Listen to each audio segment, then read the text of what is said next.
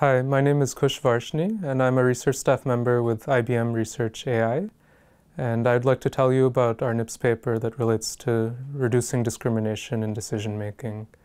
So my group and I developed a new algorithm that pre-processes training data to make it more fair. And as we all know, artificial intelligence and machine learning are starting to be used in every sort of walk of life. So that includes high-stakes decision-making, including loan approvals, prison sentencing, and so on. So the algorithm that we've developed takes as input a training set that might contain discrimination for various reasons, according to certain protected attributes, which could include race, gender, and so on. So the idea is to pose an optimization problem in which we have one objective and two constraints. The objective is to minimize the difference in a statistical sense between the input training data and the output clean training data set that we're creating.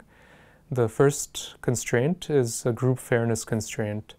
And in that, what we're trying to achieve is statistical independence between the protected attributes and the class label or the decision. And finally, we have an individual distortion constraint, and that's on the sample level, again, some sort of distance. And the reason for that is to minimize the changes for individual people or individual samples, because we don't want small changes to be magnified into huge differences in outcomes.